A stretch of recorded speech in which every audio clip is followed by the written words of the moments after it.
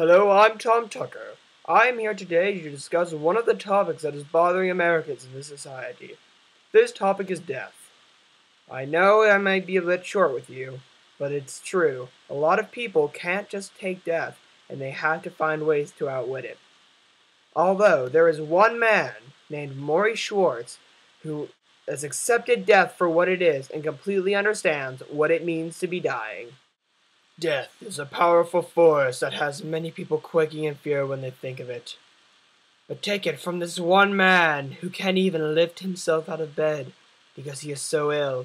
He is beating death, not because he is cheating it and living on, but because he is having people remember him and accepting death, because he knows that he can't escape it, but he knows he can make it so much easier.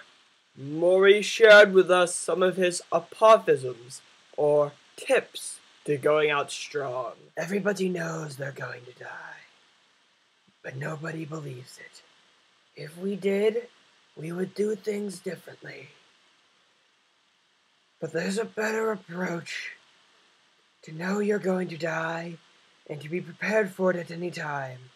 That's much better. That way, you can actually be more involved in your life while you're living. Is today my day, Birdie?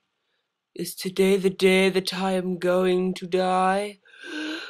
No, Morrie. Today is not your time. Morrie is so ill that he must take many doses of morphine just to relieve the pain of waking up. Morrie wants us all to live by the rules he set for us.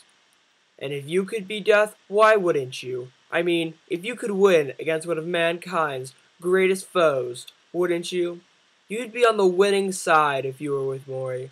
Our hearts go out to him, as we hope he can find what he is looking for before he passes.